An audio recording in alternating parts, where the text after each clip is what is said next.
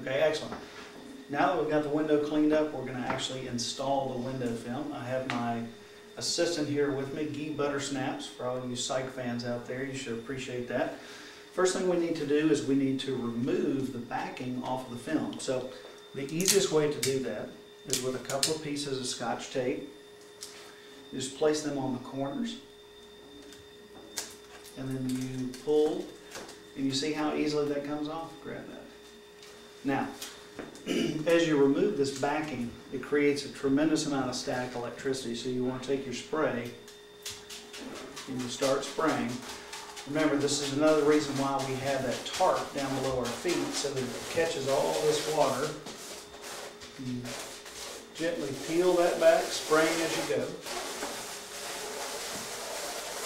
And it starts to activate the chemicals on the back of the window film.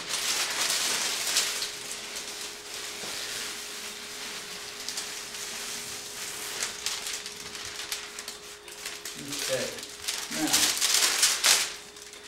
then I give the window a good spray, mainly in the center, as the water is going to be pushed to the edges of the physical window itself.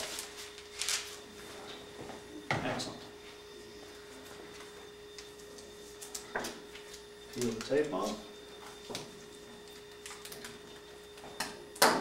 Okay. Now, the interesting thing about this film, when I place it on there, it's just going to completely disappear. It's going to seal up on this window itself. I'll try to show that on another video here in just a few minutes. So I get that centered up.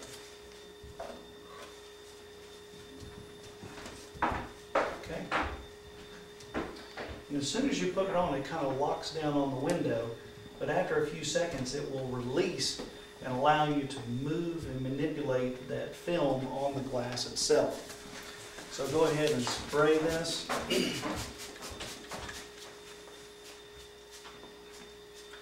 Okay, I'm going to turn the video camera off now and see if I can find a different angle where you can see all the little pockets of water and air that's trapped in here, and then you can see those being pushed out as we hard card this and get it in position.